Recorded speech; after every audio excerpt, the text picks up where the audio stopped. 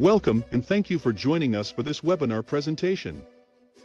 We are the Cybersecurity and Information Systems Information Analysis Center, or CSIAC, one of 3 IAC domains in the DoD Information Analysis Centers operating under the Defense Technical Information Center, DTIC, within the Office of the Undersecretary of Defense for Research and Engineering. Our informative webinar series highlights current and emerging research and technology developments. It presents an opportunity for accelerating the DoD's leverage of these advancements by increasing awareness and fostering technical collaboration. CSIAC serves as one of the premier information research partners and curators of technology advancements and trends for the cybersecurity and information systems community. As such, our organization supports those working in the cybersecurity and information systems domain of DoD research and engineering. We do so by helping navigate the vast landscape of scientific and technical information, allowing our customers to get a head start on their technical projects. With an understanding of the cybersecurity and information systems DoD research and engineering landscape, we provide research and analysis services. We help unlock access to information, knowledge, and best practices from government, industry, and academia to stimulate innovation, foster collaboration, and eliminate redundancy. We hope you enjoy this webinar presentation and that it serves as a catalyst for community collaboration and improved DoD cybersecurity and information systems research.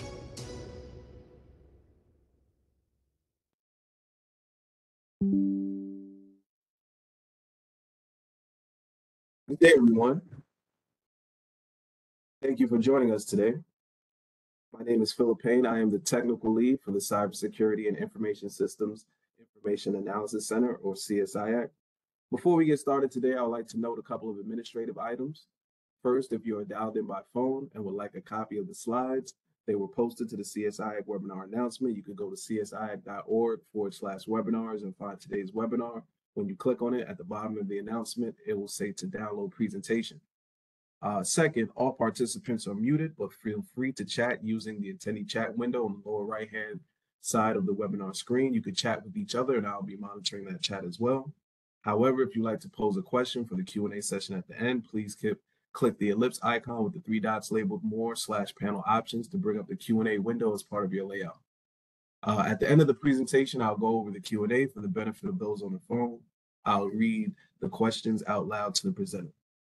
If you have a technical issue during the presentation, please have no fear. The full presentation will be available online. Check back to the CSIAC website. Once the webinar is posted, the Go to Webinar button will take you to the YouTube link. With that said, I'd like to introduce today's presenter. Karen Wetzel is the manager of the National Initiative for Cybersecurity Education Framework for Cybersecurity, where she leads the efforts for advancing, improving, and applying the framework in support of an integrated ecosystem of cybersecurity education, training, and workforce development.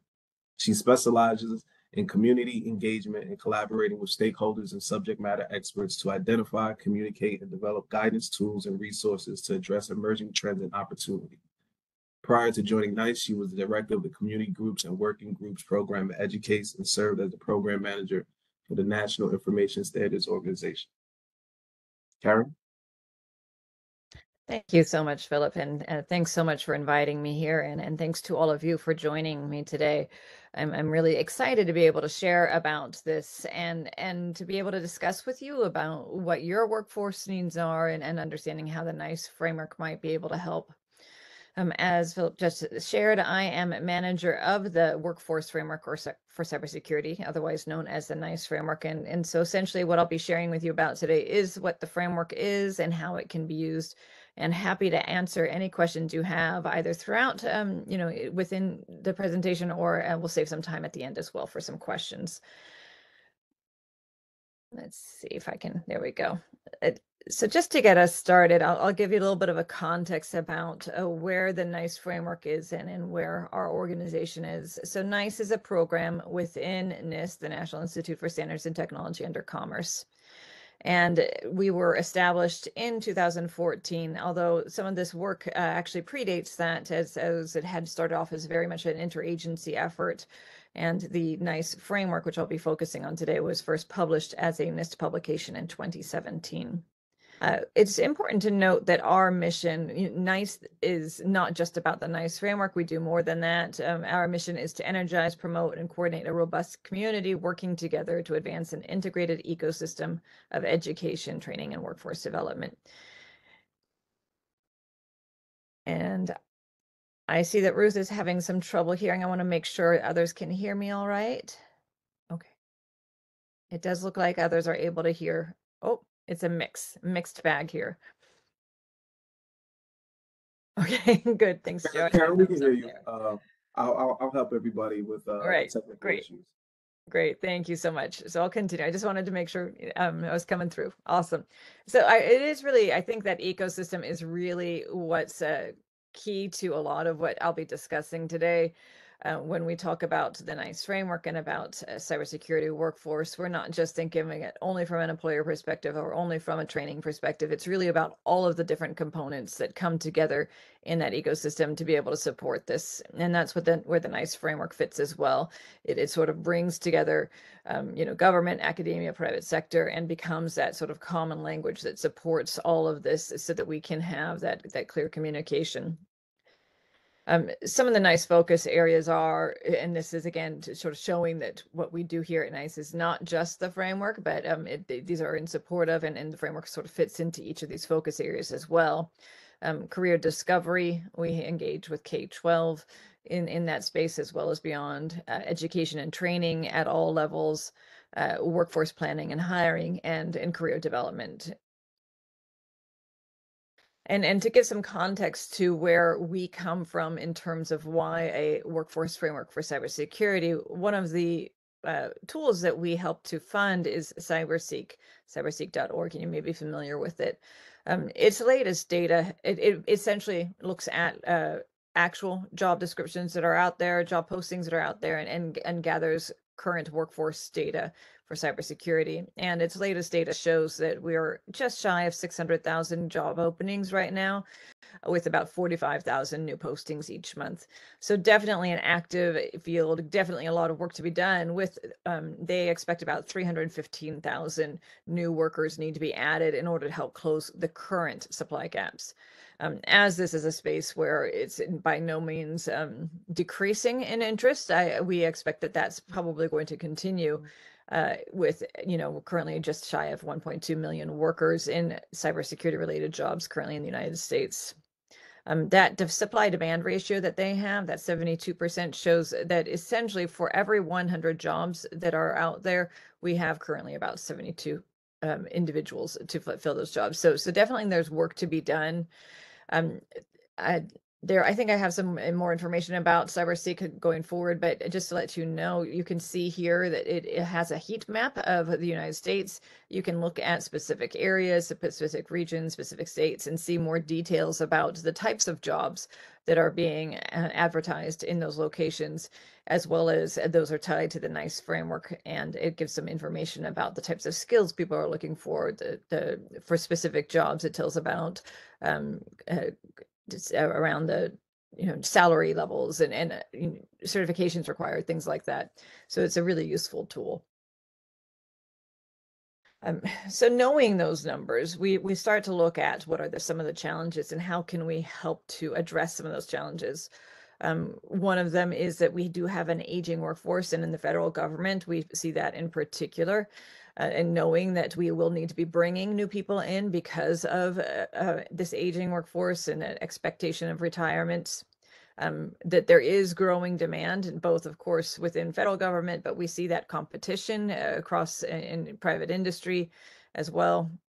We unfortunately see low retention for people in these jobs as well. It's some work that NICE is intending to do is looking at, why is there low retention? And is it simply because of many new opportunities? So people are shifting from one place to another, in which case having a defined career growth plan for someone in an organization might help retain those individuals. Or it could be burnout. It could be switching from one career field to another. And essentially that's what we're looking at this point, is trying to understand those numbers. However, with all of that too, we have the issue that there's typically low availability for entry points for new workers. With a lot of times, we'll see job descriptions requesting, 3 to 5 years of experience, and that's not just in the U.S. We see that data internationally as well. That tends to be sort of the sweet spot. We're seeing, for instance, in CyberSeek, the number of new of job announcements that say that they are for new hires, for entry-level hires, but then requiring those years of experience or requiring certs that actually have those years of experience as a mandate. And so we're seeing a disconnect, and not being able to bring people into the profession is an issue, particularly when we are trying to fill that gap. And it also, we see that as an issue too when it comes to diversity. Research has shown that diverse cybersecurity teams mean that they are more effective in being able to address threats. And so having that diversity to make sure that we are the most effective that we can be is important, but also that by doing so, we're opening up the pipeline to a broader number of people and being able to help fill those roles that we need filled. And then, of course, in this field, people who are in these positions do need to have experience, and they do need to have skills in ways that other fields may not need. And so if we couple that with a lot of these, it makes for a more difficult situation. And that's where really, though, we can flip into the positive side of things and see, though, yes, there are challenges, but there's also some good things. We know that the demand for workers is high. That could be, it's a double-sided coin. That could be a challenge, but it's also an opportunity for us. We see that that does mean that there's going to be individuals that we could bring into the profession. And some of the benefits of doing that is, the work is often well-paying, mission is attractive, and the positions can often accommodate remote work, and there can be multiple career pathways. So it could be through, high school credits that are being done and internships. It could be through 2-year or 4-year institutions and pathways into it. It could be non-traditional pathways where it's someone perhaps who's later on discovered that they want to sort of shift into this and have some skills from on-the-job training that could be then applied into cybersecurity, for example. And so we're looking at how do we develop out those pathways so that we can help people come into the profession in many different kinds of ways. This all ties to some work that Commerce has done with the Department of Labor around good jobs principles too.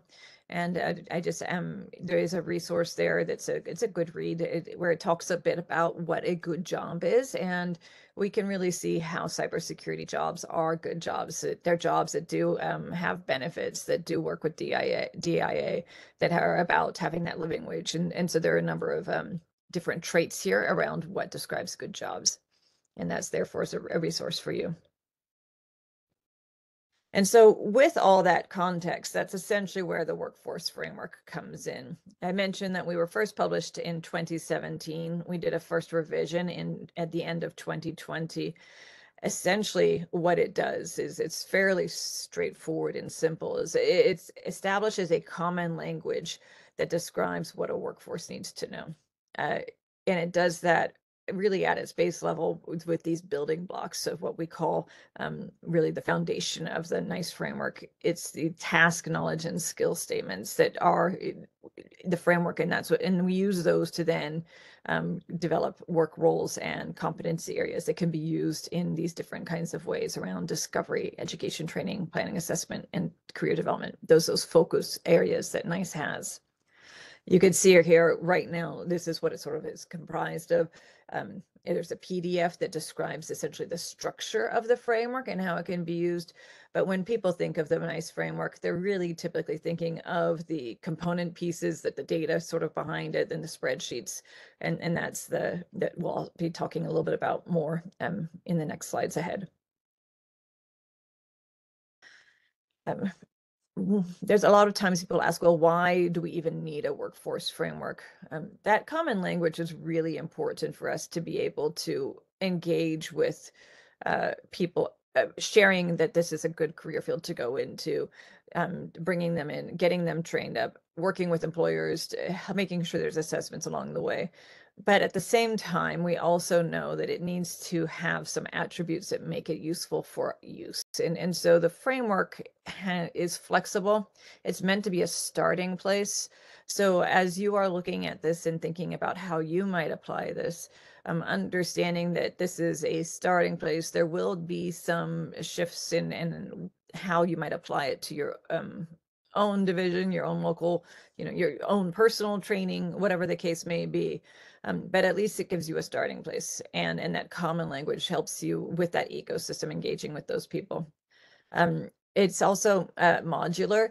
Cybersecurity is really interdisciplinary. Our framework looks at cybersecurity specifically. However, there are oftentimes we'll see jobs that engage in other kinds of areas, other domains. So for instance, here at NIST, there's a workforce framework for privacy that's in development that's using the same structure. And we'll be able to see those statements that are privacy specific statements that are important to cybersecurity and be able to pull those directly in because of that modularity, and vice versa. They're looking at our content and see what cybersecurity aspects need to be put into their framework. So rather than introducing redundancy, we're going to be able to have that modularity and that interoperability, which is the next attribute between these frameworks. Another example is work that's happening currently at NSF to develop a workforce framework for AI for a scholarship for service students. And then there's agility. When we revised the NICE framework in 2020, we did so with this attribute in mind, understanding that this is not a static field, of course, and that we will need to be responsive to change. And so that means incorporating updated statements around things like automation and how that might have an impact on the cybersecurity work that happens, understanding that there may be new work roles that need to be developed.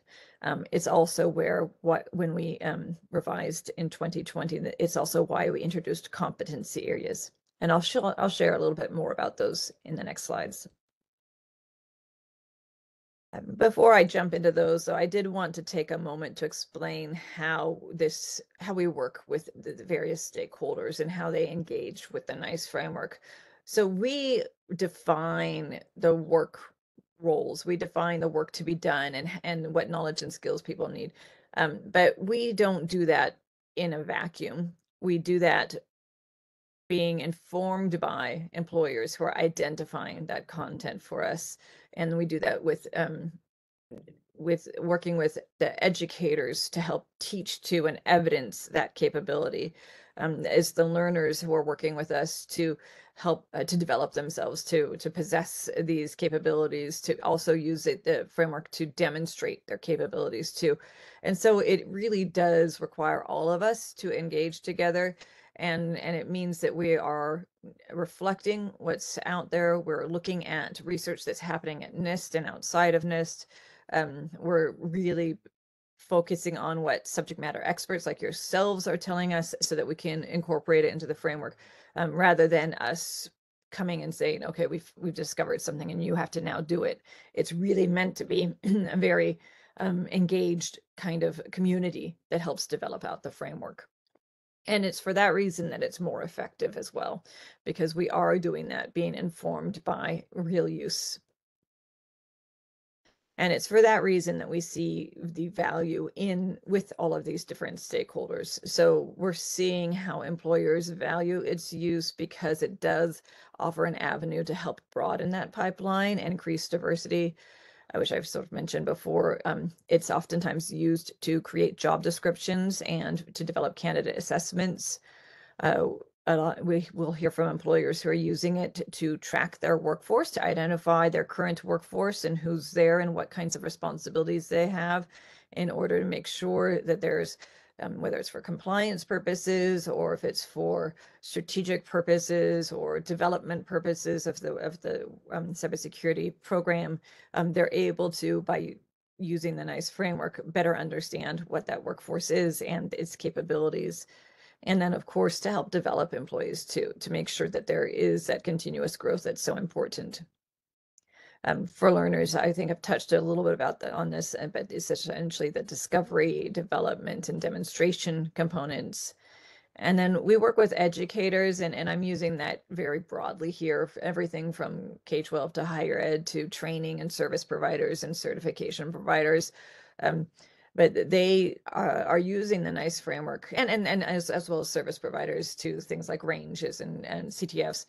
They're using the framework to develop learning courses or develop different competitions and all of those kinds of things, using the NICE framework to address employer needs and to be able to help people essentially test themselves and be able to show their capability.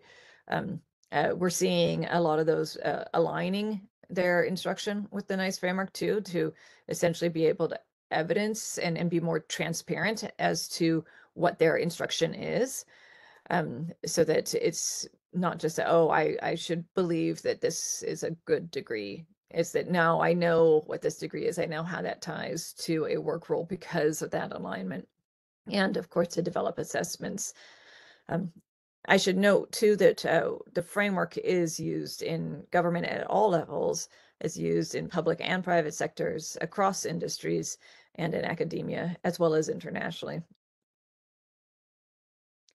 And we're not doing this in isolation. You all may be more familiar with some of these other kinds of frameworks that are out there, and there are ties to these others. This is just a smattering of them. It's not by any means complete, but you may be familiar. I mentioned some of the existing other frameworks that are around there. One that you're probably more familiar with is the DCWF, and there's a very good relationship that we have with that. And you could see that there's a lot of overlap between those because of the way that these have been developed. And so we can see the knowledge and skill statements and the task statements are similar in both of those. There's also with the CAEs, the Centers for Academic Excellence institutions and their knowledge units. There's a mapping between those and the NICE framework components. We also tie in with, of course, with other NIST publications, for instance, the NIST Cybersecurity Framework, which essentially defines what an organization should be doing in order to minimize risk. Where we then take that from is where they describe the what, we then look at the who and the how. And that's essentially putting into practice what they're saying should be done. Is then, okay, we agree that we need as an organization to do this. How's that going to happen? And that's where the NICE framework comes in. And we do have those relationship with these other frameworks here as well, and are starting to build out new content based on some of this. So for instance, the AI risk management framework or the secure software development framework, and seeing how we can develop out content based on what was in those frameworks. I mentioned we also have international engagement, and we have very close connections with a number of, this is just again a few of them, but a number of international frameworks for cybersecurity workforce. So we're seeing much more coordination there, particularly as we're seeing that, of course, cybersecurity is an international concern, and oftentimes we're working with multinational industry organizations. So having that common language there is really helpful. And then there's some alignments and mappings, and just to give you a little bit more information, I've provided here some links to those alignments and mappings. So if you wanted to take a look at them a little bit more later, you could. I also want to point out a few tools that are out there. These are just a handful of ones. There's also a number of services that are out there that use the NICE framework, but these ones you might be more familiar with that are, I mentioned CyberSeek earlier. You may also be familiar with the NICS Career Pathways tool, which uses all those little, and that's on the top right there, all those little circles each of those are NICE framework work roles. And if you click on one, it shows the connections to others to help sort of develop out those pathways. There's a job mapping tool, there's a search tool, NICE challenge project, which includes challenges for students. It's free for education use. We have things like Millgears that has used the NICE framework as well. So there are a number of tools that are out there that are using the NICE framework. So we're seeing that again, that common language that helps bring these different, bring to bear this ecosystem. So now let me go ahead and dive a little bit more into these components. I've been talking about them, but I haven't really shared them or showed them. So let's tell you a little bit more about those for those of you who aren't familiar with it. As I had stated before, essentially the foundation of the framework is these nice framework building blocks, the task, knowledge, and skill statements. So the task statements are statements that describe work to be done. And the skill and knowledge statements are essentially what someone who's going to be doing that work needs to know or be able to do to complete those tasks. So it's really very simple.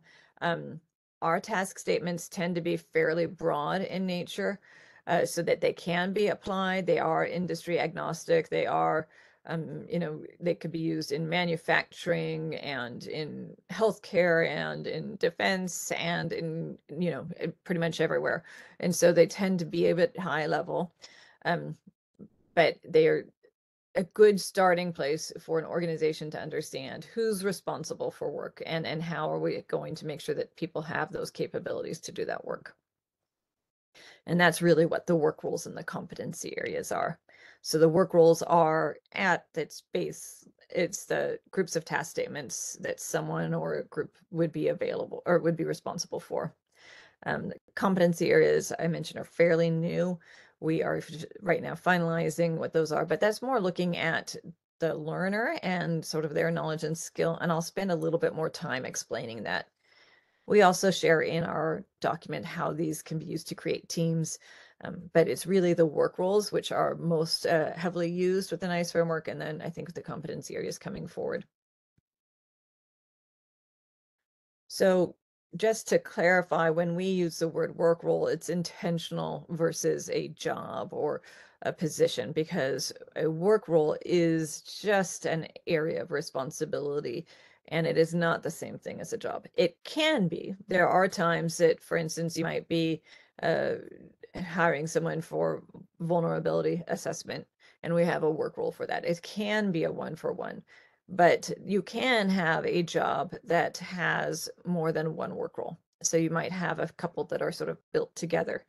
And in addition, we're seeing these work roles not just in traditional sort of cybersecurity jobs that you might think of, however, but also in spaces that where people have cybersecurity responsibility or need of cybersecurity knowledge and skills for their work. So for instance, in policy development or in legal or in some of the governance and oversight kind of positions where they may need to have some of that capability.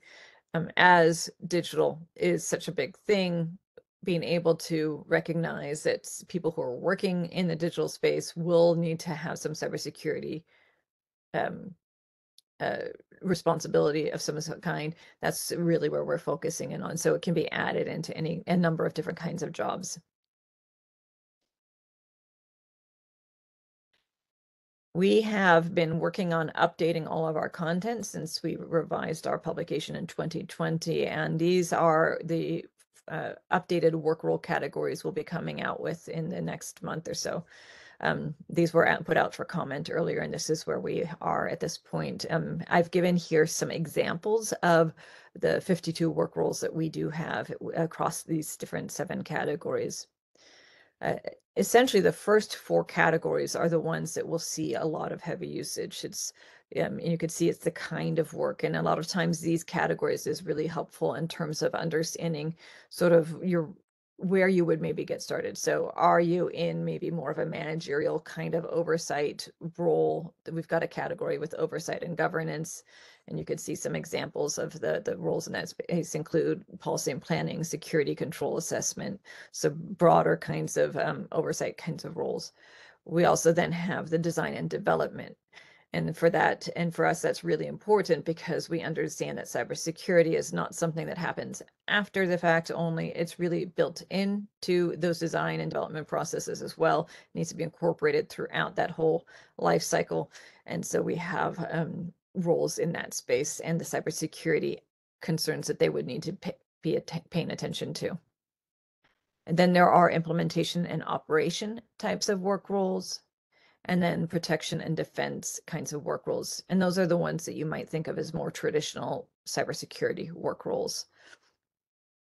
Finally, we have 3 different categories that are more specialized for government purposes. We have our investigation work roles, which tend to fall into some FBI, DOJ kinds of areas, intelligence work roles, which tend to be more CIA kind of work, and then the cyber effects, which tend to be our military applications specific there. And my screen, there we go. To look a little bit more detail at a couple of our work roles, I've just pulled 3 out here. So one of them is incident response, and you could see that the work role name and description is fairly broad and minimal at the same time. You know, it's one sentence describing what this work role is. It's really those task knowledge and skills. We list abilities here too. Those are being refactored as we speak as updated knowledge and skill statements. Um, that's really where you get into the detail of what this work is. So you might start thinking broadly and like, I'm going to start at that category. I know I'm looking at protection and defense kinds of roles. I know I'm looking at an incident responder. But then what is that responder meant to be doing? And that's really where you get into the tasks and those knowledge and skills for what that person needs to be able to know and be able to do in order to complete those tasks. So that's where the detail really hits it. And so we'll see that, and you can see it varies according to different kinds of roles. So with the systems management role, we see a larger number of tasks simply because the types of work that might fall into that role are much more varied. And this is where that flexible application really comes in. That one organization, you might have an individual or team who's doing all of this. At a smaller organization, a small businesses, you might see someone who's doing a portion of what the tasks in this area are. Just a couple of the example tasks, and I know it's getting small there, but include providing technical documents, reports, and findings to higher headquarters. Another is recommending resource allocations or overseeing policy standards and implementation strategies for policy. So depending on the organization, it might be that one person's responsible for all this. It might be a single team's responsible for all of this, or it may be that you're only responsible for a subset of what's in here. And that's where that flexible application comes in. And we could see too that threat analysis has the 29 tasks, so sort of in the middle of sort of those, and then with about 32 knowledge, skills, and abilities. So in this case, you might think that perhaps those knowledge, skills, and abilities are a little bit more specific to that field. It's not as broad. It's more focused in that one area of domain.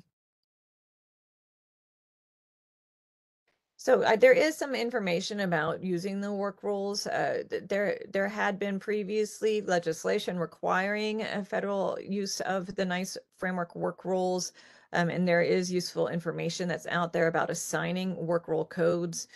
And there's are a lot of benefits to making sure that you do that as any new job description happens, and as you update your own job descriptions, making sure that you take a look and understand what those work role codes are, so that you can really sort of understand not only your own career pathway, but for your staff and for your hiring and HR, so to be able to understand who is responsible for what and perhaps what gaps you have. The earlier legislation, the Federal Cyber Workforce Assessment Act, FCWAA, also required annual reporting of work roles of critical need. And that way an organization could understand what was really needed in that, and then be able to specifically work on filling those roles. And so that's really only can be done by understanding the current workforce and understanding what's there. So that was a real good benefit of actually making sure that these codes are applied across the entire workforce. And, it helped with justifying actions to retain or gain critical skills, that supported training and development. So it's lots of really good outcomes in being able to understand what the workforce is. I also have here an example use of hiring. A lot of times what we'll hear from employers that some of the challenges they've dealt with and that they're trying to address is when they aren't really sure what their workforce needs are, or they don't have a detailed position description, and that's oftentimes because their HR department may not be a cybersecurity expert, and so there's a need for understanding how do we share with HR what should be included in a PD, and that's really one major use of the NIST framework. And it's also about setting realistic goals and really focusing on more of that skills-based hiring as well. And so we do have, this came out this last year, an employer's guide to writing effective cybersecurity job descriptions that can help with that. And in there, it's not only helps to define your hiring ecosystem and essentially get started with making sure you've got your hiring manager, HR, recruitment, all of those people that you might need to have as part of that ecosystem. So it's working together in order to make sure that you have a good candidate pool and hiring process.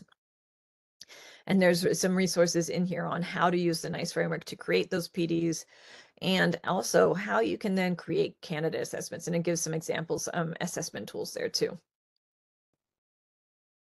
I did want to point out that USA Jobs does have a special field for adding in work role codes, so that if someone were in a university and getting a degree, and they understand that their courses have been focused because they align to the NIST framework, they understand their courses have been focused on a particular work role, and then they can see in USA Jobs, because you've added in that work role code, that there's a connection there that makes a nice immediate connection that you're going to get someone who's able to fill into that role pretty quickly.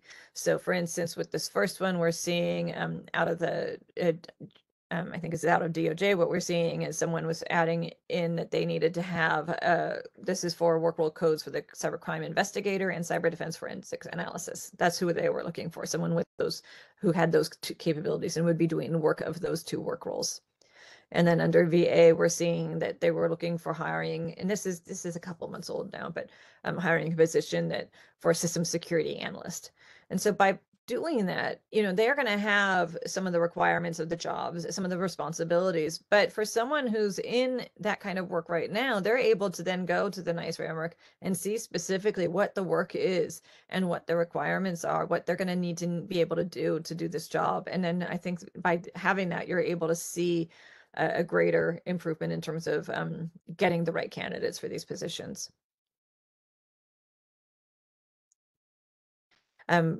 I mentioned that in addition to work roles, we have introduced competency areas. There are some resources on our site about what those are, because they are fairly new. Essentially, the reason why we introduced these is for a few reasons. One was evolving recruiting practices. I was mentioning sort of the need for that broader applicant pool and shifting into more of a skills-based approach and making sure that there's candidates for some emerging areas.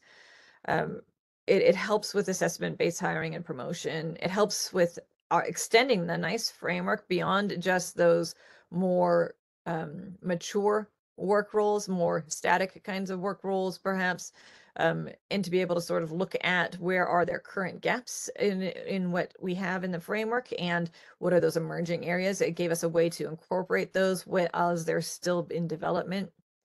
And it also helps with education and training providers as they're starting to need to teach to some of these areas. So they can be used with our work roles. We oftentimes will see some that can be applied onto existing work roles. They can be used independently. Sometimes they span multiple work roles, but the main thing is that these are not meant to duplicate our work roles. They're an additive to the NIST framework. And so we are currently, this is what we're looking at. We did recently produce a second draft of our proposed areas, and there were 15. It looks like based on our comments that we received during our open comment period, we'll probably scale back and drop a few of those. So it looks like we'll probably be more at 13 in terms of when we finally release. But some of the ones you'll see is like AI security. And so this is the security of AI. We will be looking at using AI in cybersecurity, but we'll do that through knowledge and skill and task statements. So this is securing AI. And so it's a newer area. Obviously, it's a lot of hype around it right now, a lot of interest in this space. So we've been engaged with this. but we understand there's a need for cybersecurity when it comes to AI. And so as that field's evolving, we want to, and so the work roles and the work to be done are still not quite stable enough for us to include as work roles. But so as it's evolving, we didn't want to be remiss and not include this in the framework. And so by putting it out to the knowledge and skills that someone who would be working in that field might need to possess, we're able to start moving in that direction. That's the same with cloud, although I think there is a case to be made for cloud specific work roles. But for instance, with some of like the networking positions, we'll see that those can be applied whether or not you're in a cloud-based environment. And so existing work role might require, in addition, that cloud security domain expertise. And in other places, it may not. It adds some flexibility to how we apply the framework there. We also have ones around communication, security, data privacy, specific cryptography. There's a lot of work in that space right now at NIST. And so these are ones we're starting with and we'll be developing out this year. And one of the things that I think we'll see more as we're moving forward too is more work with education and career pathways. We've done some work in that space, and you saw some tools that talk about this earlier as well. We came out last year with a resource around identifying multiple career pathways to build a diverse cybersecurity workforce. We will be looking at how can we develop that out more using the NICE framework. We are intending to develop a proficiency scale that could be applied at the work role and competency area level. So if you're looking at those kinds of work roles that may be more typically available for entry level, we'll be able to sort of identify those, as well as pathways of once you're in, how can you maybe move among different kinds of work roles, but also considering, again, that there are many pathways. So if you have already people in your organization who might be interested in cybersecurity, giving them a pathway over into cybersecurity to make that lateral move, for example. And here are some of the tools. I did want to point out, this is the NICS tool I referenced earlier, and you can see that sort of roadmap information they have. Just this last year, and then I think fall it was, they did add in for a handful of the different work roles this challenges that are kind of a fun approach for people who are interested in understanding more what a day in the life of one of these work roles might be.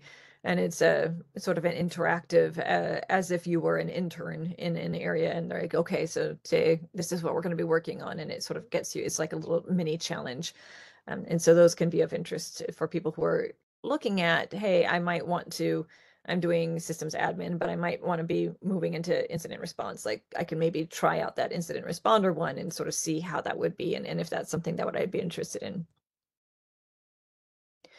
And here's some more details about CyberSeek also has some career pathways, and here's some more examples of how they play it out, as well as looking at a particular job that they will say that they'll highlight. You could see there some common job titles for that job. You could see how it connects to the NICE framework and some of the additional information that they provide, including the skills that are being looked at, and you know, both the top ones being requested and the top future ones that they anticipate will be needed in that space.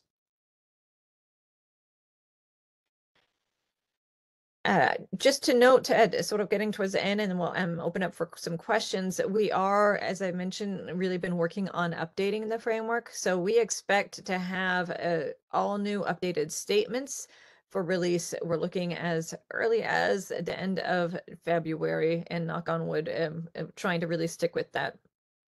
And so that includes all the updated knowledge and skill statements. We had seen that there was some redundancy and lack of clarity, so we cleaned up all of those. Our task statements are open for comment right now. We've got a handful of days left of that comment period. And once that closes, we'll update those, and then we'll have a full updated release of our components. So including the statements, including updated work roles and work role categories, and the confirmed competency areas. And that will be out in, again, end of February. In addition to reviewing our existing work rules this year, we also are looking at introducing new work rules, and would love to hear from you if there are work rules that aren't represented or things that maybe need to be addressed. So we have one that will be coming out with that February release around insider threat analysis. Very shortly, we're going to be releasing one for comment on OT cybersecurity engineering, and you could see that we have a number of others that we're looking at. We'll also be developing out those competency areas, and I mentioned that proficiency scale. And then finally, you may be aware of the White House Office of the National Cyber Director strategy that came out in July of last year. It's a National Cyber Workforce and Education strategy, and we've been very closely working with them around that. I am in particular engaged in the working group around Pillar 4, which is strengthening the federal cyber workforce and understanding how we can help support that.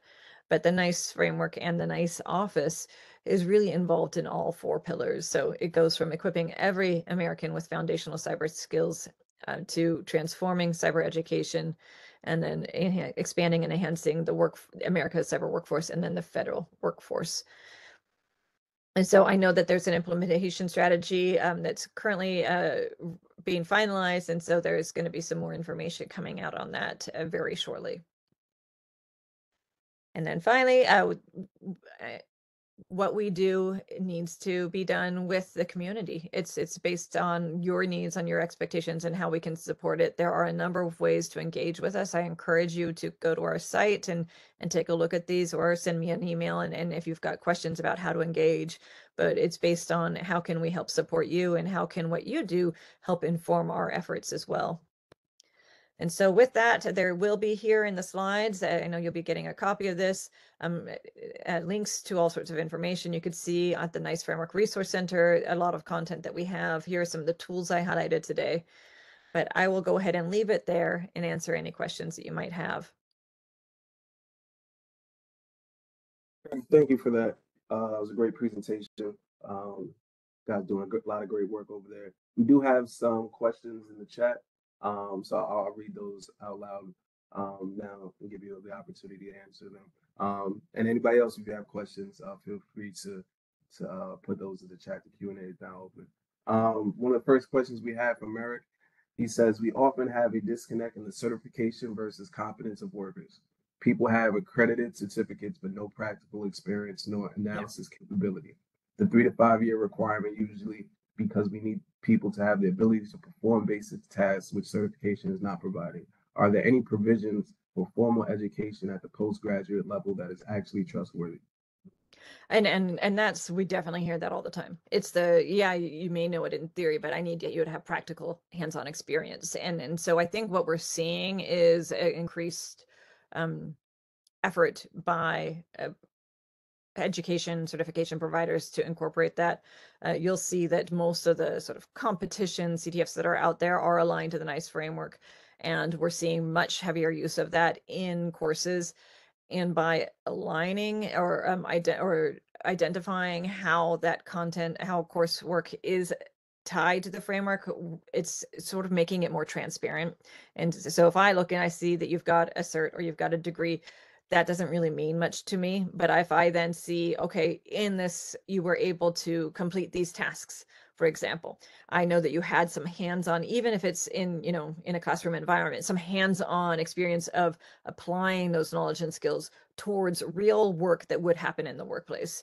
This isn't just a standardized test. This is an actual task that would happen in a specific work role in the workforce. And so by having that connection, it's really sort of introducing that hands-on nature of things.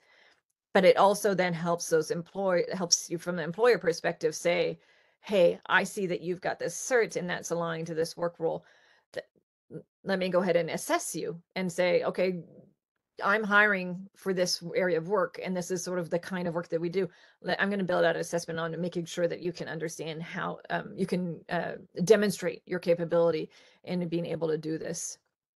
But we're also seeing a lot of shifts where, so it's not just sort of that skills-based assessment, so not prioritizing the certifications as much, or and being able to sort of, or maybe do both and when it comes to that. But we're also seeing a lot more interest in things like apprenticeships and making sure that there are learning opportunities on the job as well. So we'll hear from employers who say, I want to bring someone in because they have my the domain knowledge of my organization, of this part of what I'm doing, or they have some basic thing, but I'm going to make sure in those first 3 months I've got training specific to what this job is that they have. So it's sort of hiring with that buffer period of sorts, rather than needing them to just hit the ground running. Thank you. Next question from Eric as well.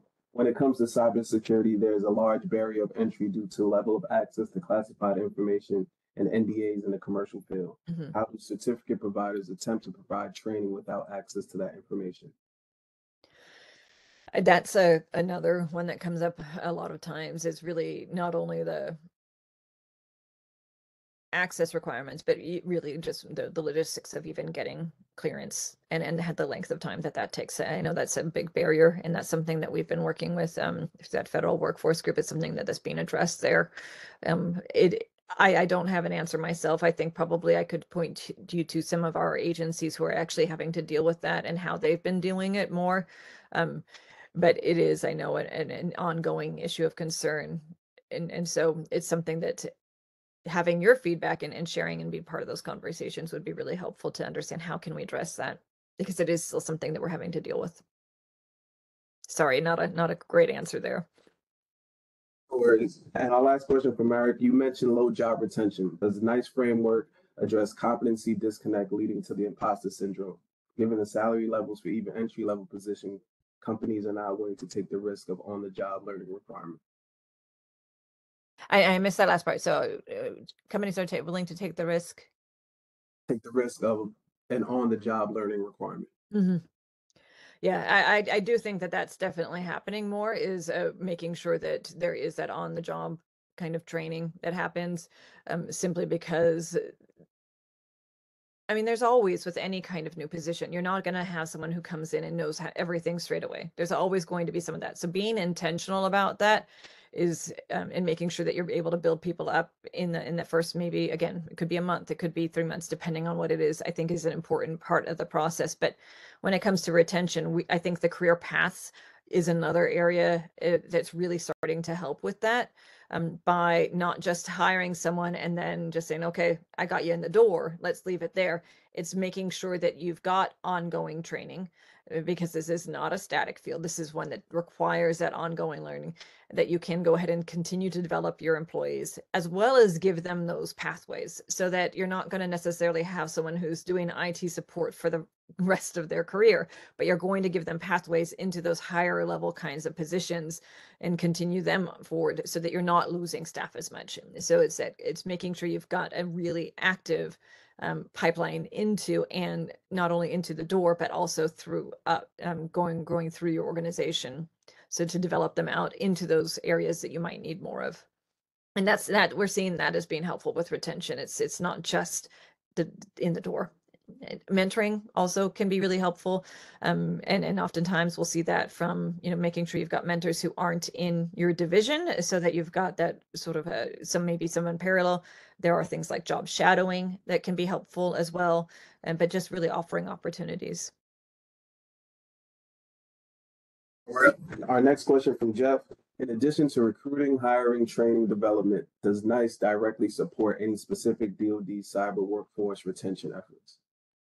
We don't. And so what we do is really, we're out there as a resource to help and to be used by, but when it comes to like a specific DoD retention effort, that would be then looking at your HR or if you're hiring manager kind of roles, and seeing how are they maybe using the NICE framework to help support that. So we're part of the conversation, but we're not doing the direct support for agencies specifically.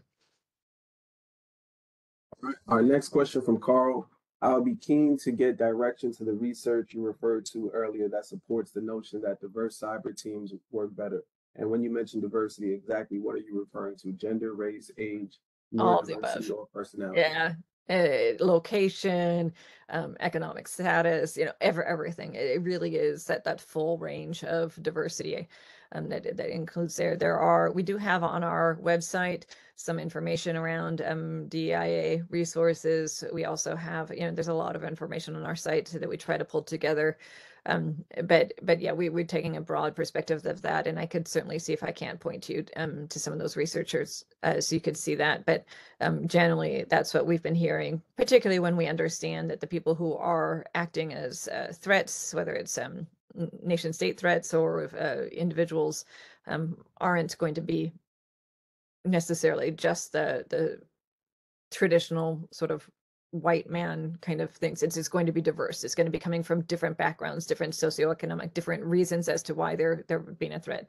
And so being able to have different perspectives on how they are trying to do attacks can be really helpful in terms of responding to those or anticipating those attacks. Thank you. Our next question from Kurt. I noticed the definition for the word task, an activity that is directed toward the achievement of organization objectives. Relative to the KSA acronym, it seems clear that the TKS acronym emphasizes the task dimension. In other words, the job or the responsibility for a cyber job requires the performance of a task. On the other hand, the ability dimension from the KSA acronym is relative to the capabilities of a person, quote unquote. Right. Therefore, TKS is a term that is necessary and sufficient for the purposes of the NIST framework. In short, TKS is focused on the job requirements. Do you agree? Yeah, and so we had, with our 2017 publication, had knowledge, skill, and ability statements. The community, based on lots of conversations and open calls, were pointing out that ability statements were oftentimes redundant with, sometimes straight up duplicative with our skill statements, and there was really unclear as to what's the difference between a skill and ability. And where ability is just that you're able to do the skill. Why? Well, I want you to do the skill. Like so we, based on feedback, removed our ability statements. We refactored them essentially. So where there was unique content, we made sure that they were identified as either knowledge or skill statements. So right now, the current version of the NIST framework is task, knowledge, and skill. And you're right. I think it is more of that focus on the task. It's really looking at that work to be done. I think that's a really core component of workforce frameworks. Is this isn't a theoretical. This is a on-the-job workforce framework. And so we wanted to really prioritize that and work with the employers to be able to highlight that work that needs to be done. It's also, I think there is importance in understanding that this is not going to be, we are updating them and we are going to be adding more and shifting things, that these are going to need to be regularly maintained. And so, we don't want to say that in 5 years nothing's going to change. We're going to keep the same. So that is going to be an ongoing changing kind of environment as well. All right. Our next question comes from Mark. He says, do you have any plans to expand your scope to include system security engineering roles per NIST 800-160 volumes 1 and 2? We had a call actually just, it may have been Tuesday. I was going to say yesterday, but I think it was Tuesday. We've had a couple calls around that specifically. And the most recent one, we were talking about that. And I think there's a question of whether or not that works better as a competency area or as a work role. And so we are looking at that and seeing how we can incorporate that, but we're still determining how that would be best addressed. One of the things that I think we're going to have to struggle with is that we really want to be able to extend in a lot of, there's a lot I think that needs to be extended to, but it's just about resources and capability. So we're wanting to make sure that we are doing it in a very collaborative way with subject matter experts helping inform us. And so we're establishing right now a process on how do we prioritize development of which roles. So how do we choose which roles to start with, for example. But that's definitely on our list, and it's just we're trying to figure out what's the best way to approach it. And our next question says, some of the DoD related jobs need a certain level of security clearance. How do we prepare for this type of higher level job without the current employer support? And then that's going to be, again, I think more specific around, DoD specific practices and how HRs and hiring managers are going to be dealing with that, and through some of that federal workforce working group out of ONC sort of addressing that. But that's a little bit outside of what we're able to address. And unfortunately, I don't have a good answer for that. So my apologies there. All right. And our next question from Aiden says, can you go back to slide 8? I think the presentation that we download is missing info, so maybe something with Let me see if I can find out. I'll do a quick I share think and the way the PDF let may me have rendered. describe which one it was, just so I can. Slide 8. I'm gonna share here and try to get us back to. I'm not sure which one's 8. So I'm going to go back to the front and then. Sorry, this is a little crazy here. Heck, okay, so here we go. Go to 1, screenshots for 2, 3, NIST Special 4, 5, Publication 6. 800. Is it this one? Yep. Yes, correct. So Maybe essentially, the this. PDF may have rendered a little weird, maybe. I'm sorry. What was that? The PDF may have rendered a little weird, so it may have Oh, messed up the okay. images or something Yep. like that. So that's why. So essentially what this is so yeah, it really just shows that what the framework is that PDF that describes the structure of the framework. That's the more static side of things. We don't anticipate a lot of changes happening with the structure of the framework. We're looking at maybe making some adjustments, but that's going to be more static. But then the component pieces and the sort of data that supports it, that's the spreadsheet. It's currently a spreadsheet. I should note that when we update it and release it, we are looking to move it to an online platform for easier intake and use, as well as for distribution. So it will still be available, exportable as a spreadsheet, but also as JSON, and we're looking at other kinds of formats and versions. And so if there's something that would be useful for you, either with how you can access it, or in terms of tools that would be helpful in terms of using that, that's what we'd really like to hear, because we're starting to shift in that direction of being able to see how can we support or add in additional uses to make it so it's more user friendly, essentially. Thank you. And we're right at 1 o'clock, and I believe that that is all the questions we have today. I'd like to thank Karen again for the presentation. Please check back within a couple days to the CSI webinar announcement, where we'll be posting the recording for this webinar, or you could go directly to the CSI YouTube page as well. We'll post the recording there as well. And hopefully we see you next month for our next webinar. Thank you. Thank you so much. I really appreciate you joining us today and having me here. Yep, no problem.